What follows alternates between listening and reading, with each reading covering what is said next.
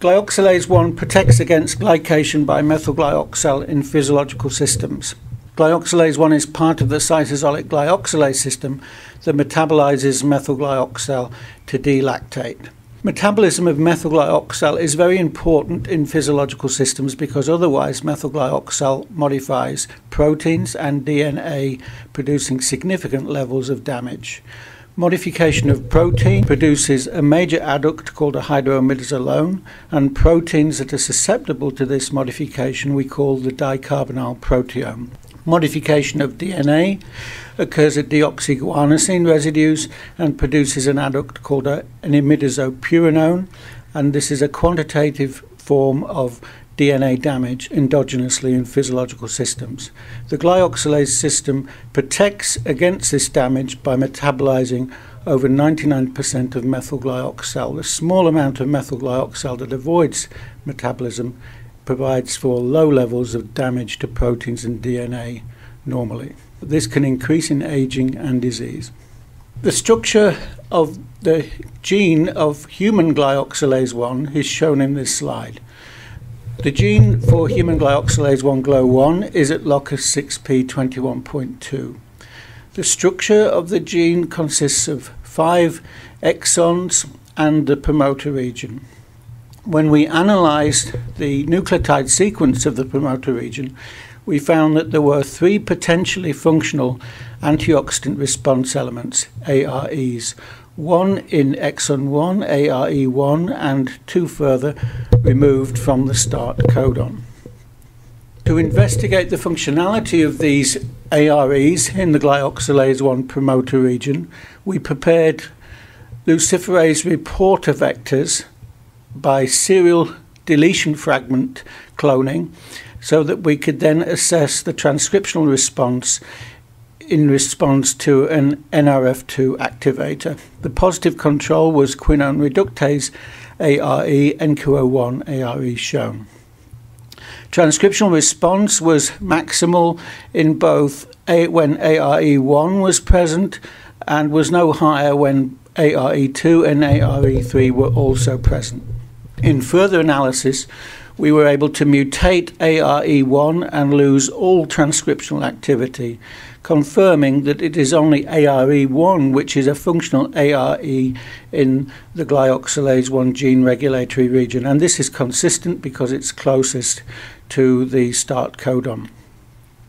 To investigate the metabolic functionality of this regulation of glyoxalase 1 transcription, so we studied the response of glyoxalase 1 transcription to an isothiocyanate nrf2 activator, sulforaphane, SFN. Typical time course is shown in the upper left-hand panel, where isothiocyanate binds to cellular protein, maximizing after about 3 hours and then declines thereafter. We expect transcriptional response to persist for about 8 hours. The next panel along shows that the glyoxalase 1 messenger RNA increased up to 12 hours and then declined rather rapidly, consistent with its short half-life.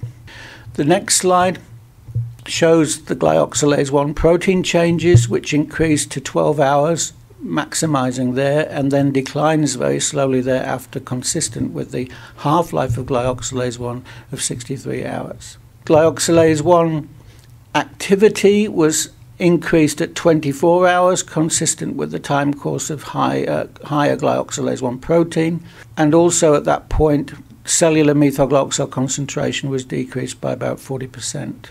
Looking further out, commensurate with the half-life of cellular proteins, we found a decrease of protein damage in cells at 48 hours post-stimulation. So this shows that the nrf2 activator has induced expression of glyoxalase 1 protein, and we have increased activity, and then this provides enhanced protection against cellular protein damage. So we know the nrf2 KEAP1 anti-stress gene response system to provide protection against oxidative damage, metabolic stress, lipogenic stress, protein damage, and now we also know that it's a critical component in providing protection against glycation, particularly dicarbonyl glycation, where glyoxalase 1, the main protector of the proteome and genome against dicarbonyl glycation is also under nrf2 ARE system control. Supporting this are roles of aldoketoreductases and aldehyde dehydrogenases that can also metabolize dicarbonyls. In summary, I'd like to say that human glyoxalase 1 has a functional ARE in exon 1 of the gene, leading to 2 to 3-fold increased expression in response to nrf2 activators. This leads to decreased methyl glyoxal concentrations, decreased methyl glyoxal protein and DNA damage. Glyoxalase 1 is an important enzyme protecting the proteome and genome from dicarbonyl glycation damage. Glyoxalase 1 deficiency exacerbates aging, diabetes, renal failure, cardiovascular disease, and certain neurological disorders. Functional effects of increased glyoxalase 1 expression have been studied. We can find a decreased mutagenesis by methyl glyoxal and also decreased detachment of endothelial cells from extracellular matrix, for example, by inducing glyoxalase 1 expression. Glyoxalase 1 inducers may find application in treatment of vascular complications of diabetes and renal failure and cardiovascular disease, and for functional food development to sustain healthy aging.